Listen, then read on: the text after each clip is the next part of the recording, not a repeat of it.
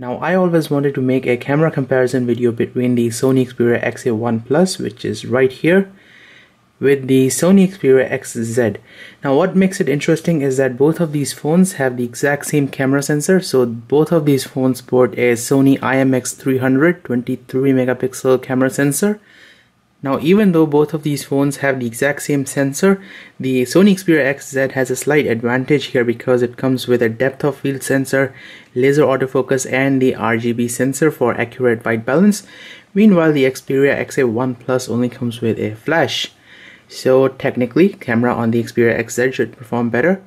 Now this video is about camera comparison between the XA1 Plus and the Xperia XZ, but just for fun I'll also include some pictures shot on the Sony Xperia XZ Premium, which is the current flagship phone, and this one has a 19 megapixel Sony camera, the Sony IMX400, so a totally different camera sensor on the Xperia XZ Premium. Meanwhile both of these phones have the exact same camera sensor. And before I begin my image comparison, let me clear out one thing. Now the camera of the Xperia XA1 Plus tends to overexpose pictures when it's in superior auto mode.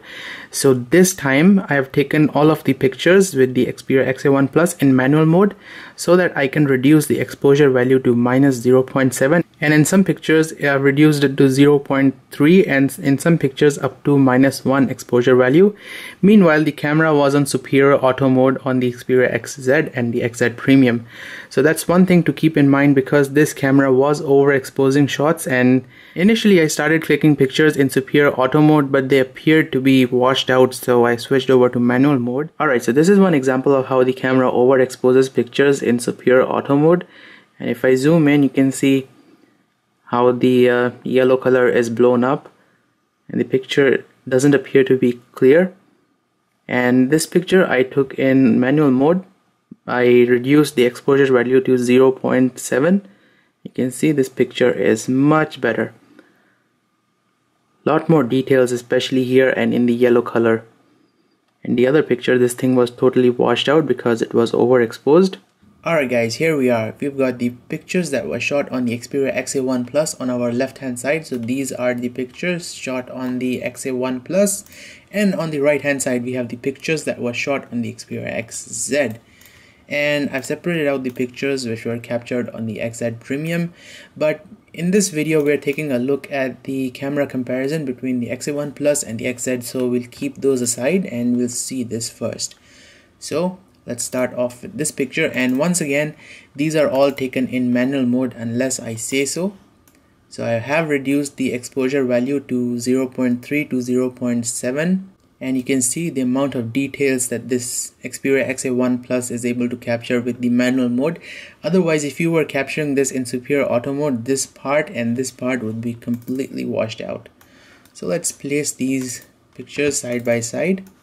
So again, on our right hand side Xperia XZ, and on our left hand side we have the Xperia XA1 Plus. And I can tell that the Xperia XA1 Plus produces less noise. This may be due to the fact that I'm shooting these pictures in manual mode, but I haven't touched the ISO or anything. This is just with the exposure value reduced. So move on to center, and I can tell that the Xperia XA1 Plus does produce more lifelike images, even though this thing has a RGB sensor on its back. So there you have it. And just a quick look at the picture shot with the XZ Premium, 100% zoom.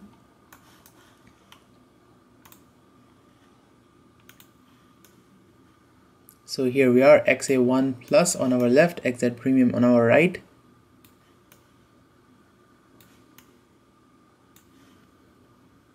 Alright, moving on. Next image, we have this picture. Again, shot in manual mode. I have reduced the exposure value. This is at 100% zoom. So let's place this on the side, compare it with the XZ. 100% zoom, and this one was captured in superior auto. So I think if you learn how to use the manual mode on the XA1 Plus, you can click much better pictures than the XZ. can see the amount of noise here, and there is less noise on the XA1 Plus if you reduce the exposure value. And this one, unfortunately, the XZ wasn't able to capture this picture. I tried it many times. You can see this is out of focus, this one is also out of focus, and this one is again out of focus. For some reason that phone was not able to focus, and the same problem was on my XZ Premium. This might have something to do with the laser autofocus, but yeah, you can see I shot the picture twice. This one is a little bit better, but yeah, the phone was having troubles in keeping the focus steady. Anyways, the XA1 Plus didn't seem to have any problems. You can see the picture is sharp and clear.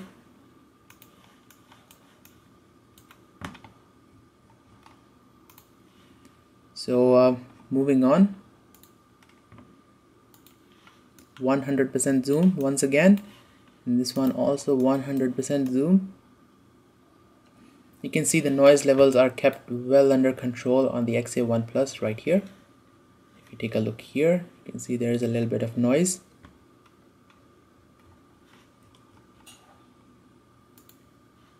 And this one actually took me quite a while. I did try shooting 5 or 6 pictures, then I was able to get it right on the XA1 Plus.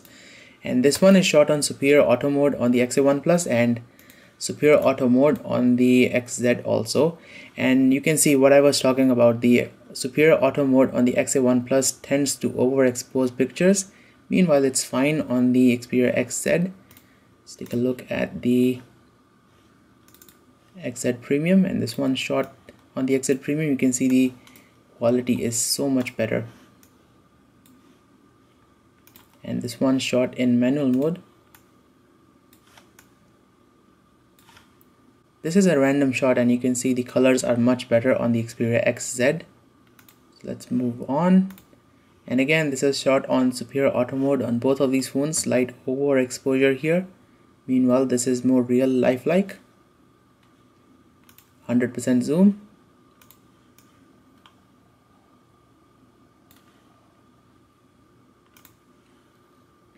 This one is also shot on superior auto mode. You can see the picture is a little bit out of focus on the XA1 Plus. Meanwhile, this phone got it right in one go. But once you switch over to manual mode and manual focus, you can get a crystal clear picture. You can see this is even better than the one which was shot on the XZ. So let's zoom out. So these two pictures are also taken in superior auto mode because I feel superior auto mode was giving better pictures here. But you can see the colors are slightly better on the Xperia XZ. So maybe it depends on the scene. Both phones are really good. So let's zoom in. This one is a little bit more bluish and this one is a little bit more violet, and this is more lifelike because I have seen this flower in real life, and this is much closer to real life. I feel that the XA1 Plus is giving a little bit better picture quality, maybe less noise. So if you take a look here, this picture is very noisy. I think I shot the same on my XZ Premium. So this one was shot on the XZ Premium and this is much better. So quick comparison. So XA1 Plus on our left, XZ Premium on our right. Quick comparison with the XZ. Alright, back to the original topic. Here's a picture shot in superior auto mode on both of these phones, and you can see that the Xperia XZ is slightly better. The color reproduction especially is better on the XZ, but if I zoom in, you can see the noise levels are kept well under control on the Xperia XA1 Plus.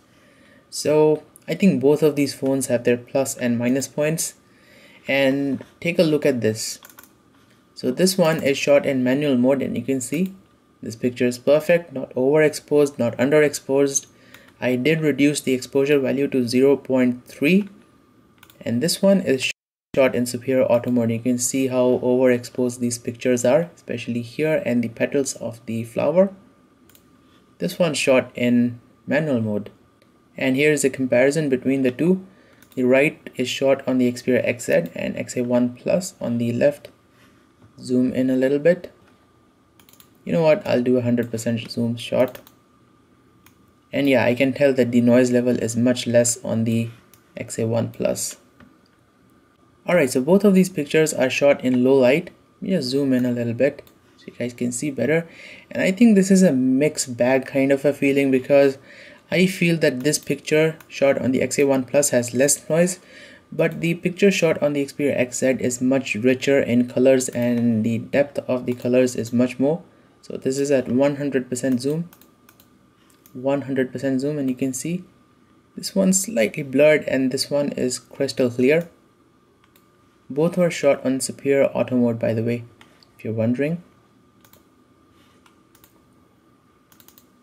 And this one also, you can see that the XZ produces much better result. This is at 100% zoom. And this is a picture captured with the front facing camera. The one on the left hand side obviously with the XA1 Plus, and on my right hand side with the Xperia XZ. Now the XZ has a 13 megapixel camera and the XA1 Plus has a 8 megapixel camera. So this is at 100% zoom, and this is also at 100% zoom. You guys be the judge. I think that the XA1 Plus shoots better front facing camera pictures, but sometimes the Xperia XZ shoots better pictures, and sometimes the Xperia XA1 Plus shoots better pictures. You can see the XA1 Plus is over there. So yeah, for my personal experience, the front facing camera is better on the XZ, but in this picture it appears to be better on the Xperia XA1 Plus.